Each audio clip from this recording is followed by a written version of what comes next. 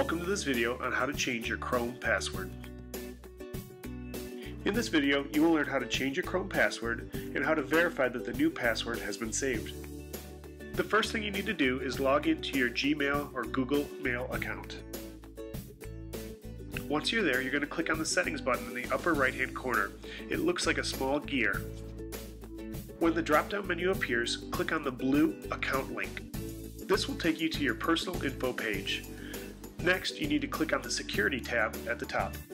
In the Password Information window, click on the blue link that says Change Password. The first thing you must do is type in your current password.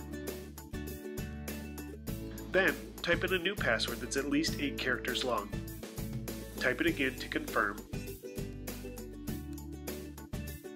And once you're done, click the Change Password button. If your password's matched, it will take you back to the Security Info page. Now that your password is changed, we must sign out to save the changes in Chrome. Click on the settings gear one more time, then click on the button that says Sign Out. Chrome will then take you back to the sign in page. It may or may not have your username already saved. Put in your new password and click Sign In.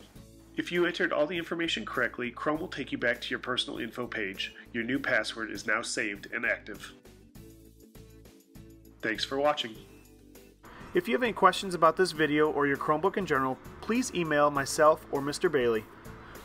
Also, subscribe to our SMUSD YouTube channel for more videos on how to use your Chromebook.